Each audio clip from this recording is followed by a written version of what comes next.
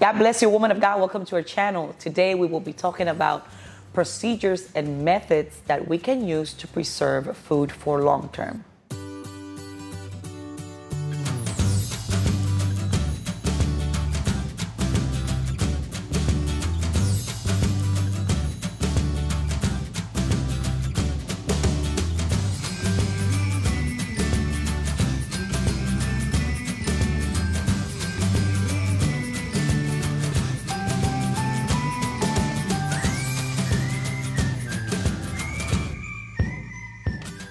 If this is your first time here, my name is Rosa. Don't forget to subscribe. And if you have a friend or a family member that doesn't speak English and you want to share this content with them in Spanish, send them to our channel, La Mujer de Dios. The link will be in the description below. As we have seen in the last couple of months, the topic of preserving food has been a very hot topic going around. Most of the videos that are watched in my channel, although we focus on the godly content and uplifting messages for mostly the women community.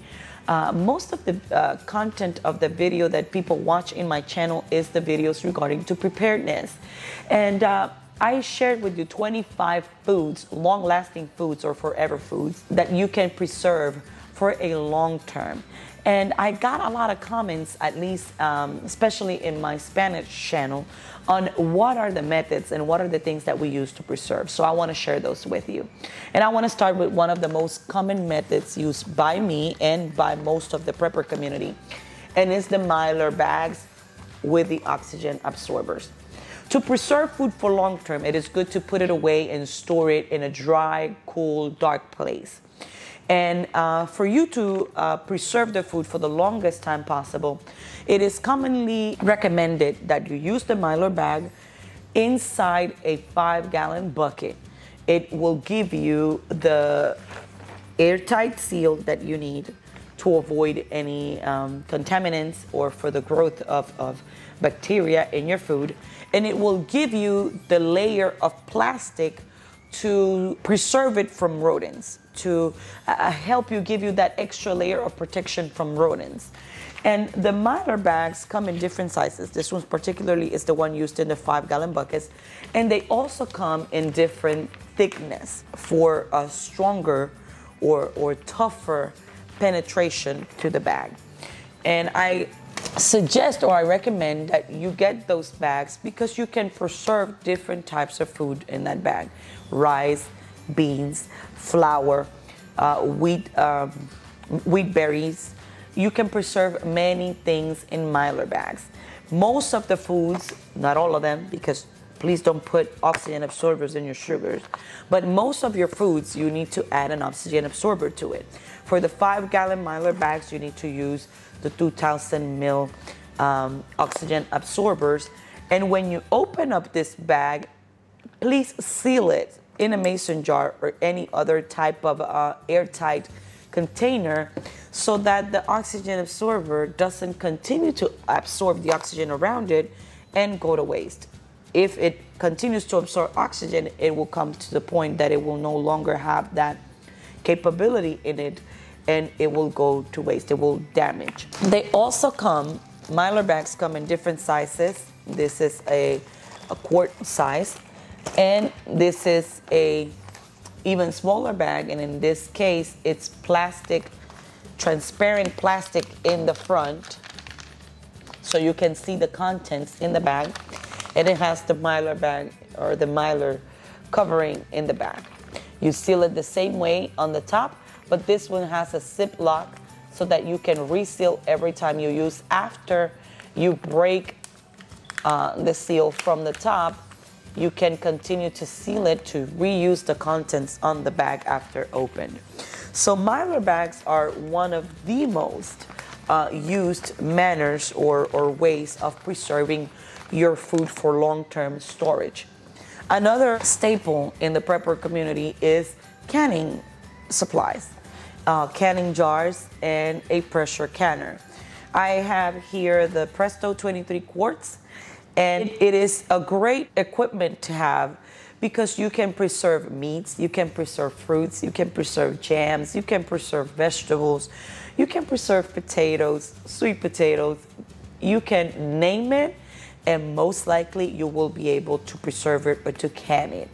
So it is very important that you take the necessary measures and precautions and follow the instructions on the canning books to avoid botulism. But the fact that there is a possibility of botulism, which is like poisoning through food, we cannot be scared of processing our food or to can our food, because this is one of the methods that has been most used and proven to be efficient for decades in United States and in other countries. So I would strongly suggest that you invest in some canning equipment. You will need this attachment so that your pourings doesn't spill out of your can.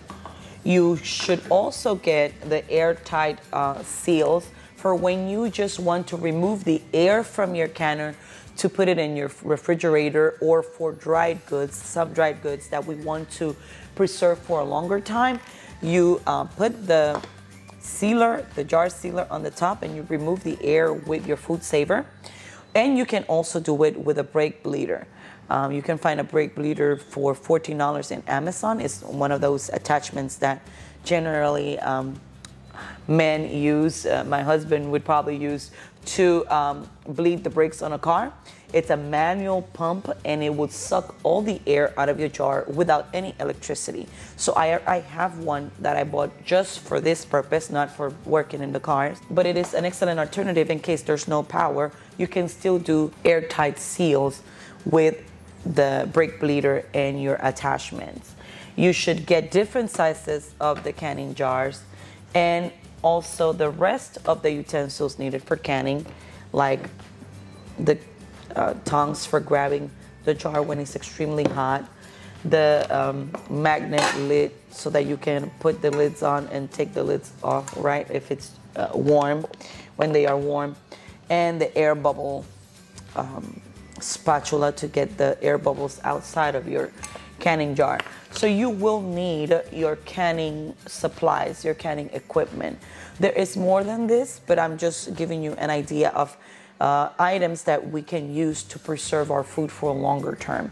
Another thing that we have is the food saver. As I mentioned before, the food saver is this machine here, and it removes the oxygen from the canning jars with the attachments, but it also removes the oxygen from these bags. This is a roll, which you make the bag into the size that you need, and it also they also sell them in actual baggies, which is Ziploc bags that they are reusable, and you can put your food for be stored in the freezer, and your meats will store longer and avoid freeze or frost from them being in the freezer. And it can also absorb the oxygen, vacuum out the oxygen from the bags, and you can preserve dry goods in these bags for a longer period of time. There are preppers who have preserved dried milk for 10 years, flour for 7 years, using the food saver and removing all the oxygen from the packets. So it is a great tool to have in your prepper arsenal. I will leave links to all these items in the description below that I will be mentioning here. Another great tool to have in your hand, I didn't mention it before, is a small hair straightener. Normally, to seal the bags, to seal the Mylar bags, people have used cloth irons. The iron that they use for clothing, they have used it for sealing the bags. But I feel that it's a little bit cumbersome to try and seal the bag with an iron. This is very inexpensive. You can find them for $10 in Amazon, and you heat it up and you seal it, you know, with your hands going across from one side to the other. And it's a lot faster and easier. So it is an excellent alternative for sealing your bags. You can also, you should also look into finding some silica gel packs. Silica gel packs are those little pebbles that you find in little baggies inside your shoes when you purchase new shoes, or inside your electronic packaging when you purchase something new, because it absorbs humidity. And these silica gel packs are like a cheap food insurance to put into your dried goods. If you have dried goods that they don't get along with humidity, you should throw in a packet, a silica gel pack, like the one that we have in this mason jar right here. We will be talking about this in a second, which is our dehydrated apples and the use of our dehydrator. But the silica gel packs you can place in every type of food that would spoil or would lose its normal shape because of the humidity. I particularly put a pack of it when I try to store my salt in bigger quantities. I put a silica gel pack inside that container so that the humidity doesn't clump my salt. So there's plenty uses for the silica gel packs. It's very inexpensive. I suggest you get some of these. The other thing you can do is find a dehydrator. Dehydrators come in different sizes, different shapes, different prices. You can find anywhere from $35 to, this one particularly was $150. There may be even more expensive, but the reason why I chose the Cosori dehydrator particularly, it's because it has a metal tray. Most of the dehydrators in Amazon have a plastic tray, and I was afraid that it would be very flimsy and that it would break easily. And this is an investment, and I want my investment to last the longest time possible. So these are metal, and the Cosori is a stainless steel unit. So I believe it will last the longest from all the different dehydrators that I saw in Amazon, particularly the plastic ones, the round ones, the detachable forms. I just thought that it would be very cumbersome and very difficult to maintain the stability or the longevity of that particular item. You can dehydrate a lot of things. I have a video coming up in the next few days of how we dehydrated oregano, Cuban oregano, from our backyard. We have a plant of Cuban oregano in our front yard actually, and it grows out of proportion over the summer, and it gives us a lot of leaves. So we processed them and we dehydrated the oregano, and it is so delicious. It smells so good. That video is coming up next week. So we also dehydrated some leftover apples that we had in the house. We normally purchase 2-3 bags of apples, and sometimes the remainder of the apples they can go bad if you don't eat them on the right time. So to avoid the apples rotting, we dehydrated them and we added a silica gel pack to the can, and we sucked the air with our attachment. We suck the air out, and they should last a longer time in this manner. So it is a great way for you to make your food last longer in your shelf. It extends the shelf life of your food, and it gives you an opportunity to process the foods. The society that we live in is no longer in touch with gardening. It's no longer in touch with producing their own foods. They are so used to going to the store and buying their foods.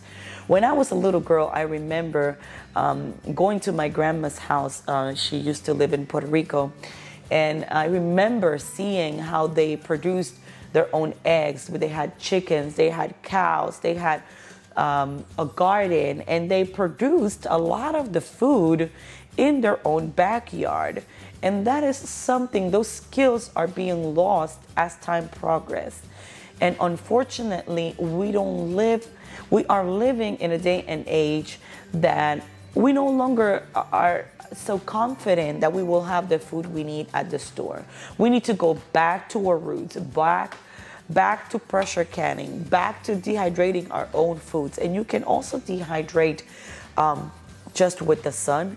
It just takes a little bit more skill and practice to do so.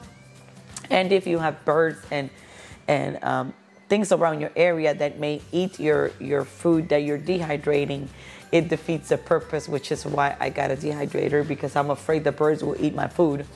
But you need to get back to ways of preserving your food for long term. Another way to preserve your food is freeze drying your food. I particularly do not own a freeze dryer because it's very expensive. I'm gonna put a picture of a freeze dryer right here. It fluctuates between $2,000 to $3,000, $4,000, the freeze drying machine. But a freeze dryer is extremely efficient and effective. You can freeze dry food that can last you 25 to 30 years. And yes, you can dehydrate foods in a way that it can last you a similar amount of time, 20 years, 25 years. But the freeze dried retains shape, retains nutritional value, and it can last a very long time. I shared with you in our last video these freeze-dried strawberries from Dollar Tree, but normally freeze-dried fruits are very expensive. If you're going to buy a can of freeze-dried blueberries, they are about $43 right now in Amazon. And if you will be a person that will continuously buy freeze-dried food, it may be a good investment for you to just buy a freeze dryer. But I know that it's not within the reach of most of the people. It's not in my reach currently, and I know maybe for some of you it's not in your reach, but I want to share with you the availability that is something that you can do if you ever have the means to do so. I don't want to waste the opportunity to share with you a way to preserve your food in an inexpensive form. If you have 2 little sodas, 2 little bottles of soft drinks, you can preserve your dried goods in them. You can preserve rice, you can preserve beans. And a lot of our subscribers have shared with us that you can seal the bottle with candle wax. And what that will do is, when you seal the bottle with the wax, personally I've not practiced doing so, but I know a lot of people have shared those tips with us, that this is a form, if somebody doesn't have the money to buy a Mylar bag and an oxygen absorber and seal the bottle with candle wax. It gives you a barrier from the elements of the outside, from moisture, and not on 100% from rodents, but it gives you a layer of protection. So that is an economic way that you can also preserve the foods.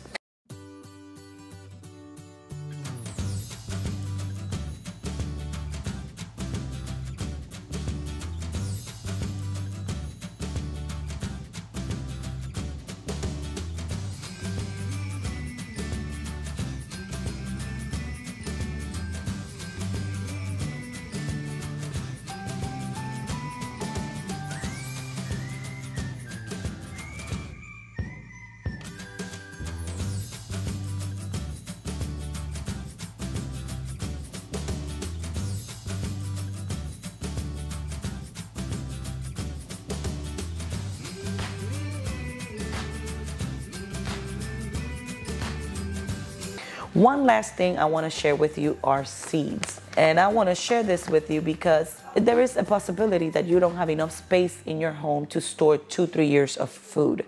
There is a possibility that you don't have the financial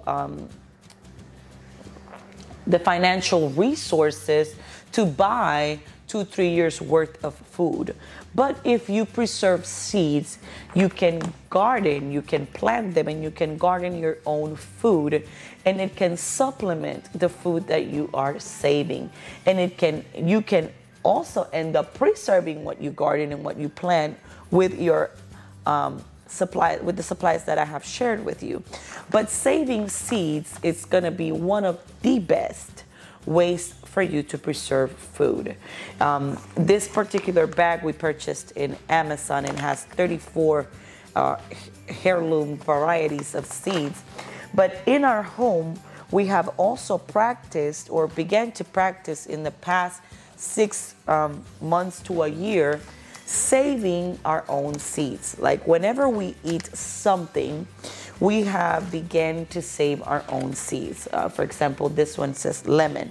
So whenever we use lemons to make our lemonade, we take out the seeds and we process them, we dry them, we preserve them so that we can plant them and use them in the future. If we use a pumpkin, if we use any type of seeded type of fruit or vegetable, we are storing, we are saving the seeds so that we can garden and plant them in the future. I am aware that because of the genetically modified foods that it's being sold to us at the stores, my friends. It is just the truth. There's a lot of fruit that is sold with seeds that will not produce anything. You will not get anything out of it. However, I will not lose the opportunity of trying to save seeds that may give me something. They may sprout. So we are saving seeds from purchased heirloom seeds, and we are saving seeds from also the food that we eat to make sure that we have opportunities, we have varieties, we have sources, so that in the future, if there comes a point in a time that we don't have the availability to go and purchase food at the store, or we don't have the resources to purchase food at the store, we can garden our own food. So I urge you, if you have other ways of preserving food and you want to share them with us, leave a comment down below. And if this video has been a blessing to you, give it a like and subscribe, and I will see you on the next one. Bye-bye.